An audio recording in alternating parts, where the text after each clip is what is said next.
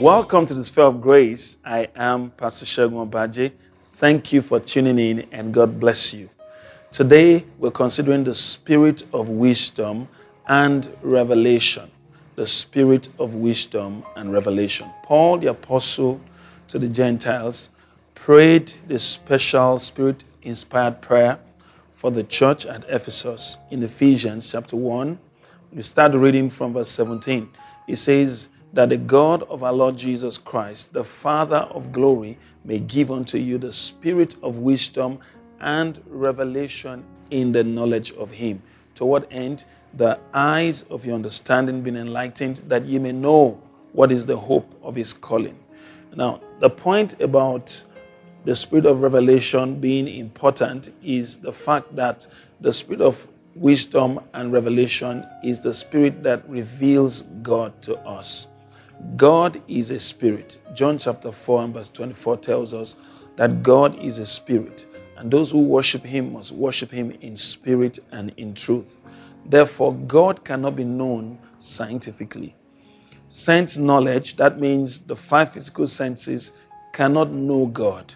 The five physical senses may perceive or may be able to perceive the presence of God, but they cannot know God. They don't have the capacity to know God. It is only the spirit of man that can know God. The Bible tells us that the things of the Spirit of God no natural man can know, because they are foolishness unto him. Why? For they are spiritually discerned. That means the things of the Spirit of God can only be spiritually discerned. Therefore, it takes the spirit of wisdom and revelation in the knowledge of God to know God, and that's the ministry of the spirit of wisdom and revelation. It is the spirit that brings the revelation of God to us, and this spirit operates to bring our heart to the perception of God. And that was why Paul prayed for the church at Ephesus. He says that the Lord of glory, the Father of glory, may give unto you the spirit of wisdom and revelation in the knowledge of him. There are a lot of people who want to gather evidences and facts about God and then collate them to predict who he looks like and what he does. God is a spirit. God cannot be predicted that way. God can only be known by revelation. And the revelation of God is given to us by the spirit of wisdom and revelation. Revelation simply means to unveil. That means to bring to light. That's what it means. It is the spirit of wisdom and revelation that brings God to our heart.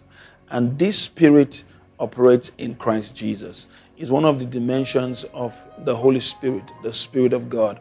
When you're born again, you can only know God through his word by the Holy Ghost. The Holy Spirit is the one that God has given to us to reveal God to us. He's the one who guides us into all truth. And the ministry of the Spirit of God in revealing God to us through the word is the ministry that brings us into intimate knowledge of God. God wants you to know him, but you can only know him by revelation.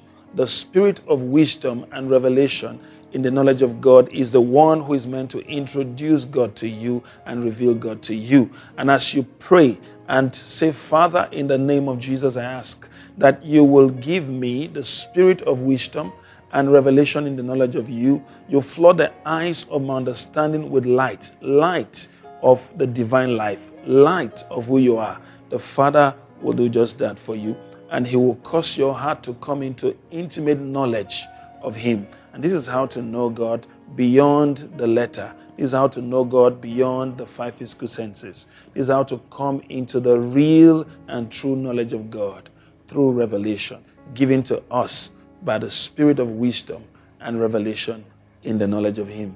Amen. Covet this manifestation and this dimension in your life as you pray daily, making intercessions, and you will come to know God for yourself beyond what is written in books and what people have told you. Praise God. I believe you've been blessed today. Until I come your way again tomorrow, keep living and basking in the sphere of grace. I love you, and God bless you.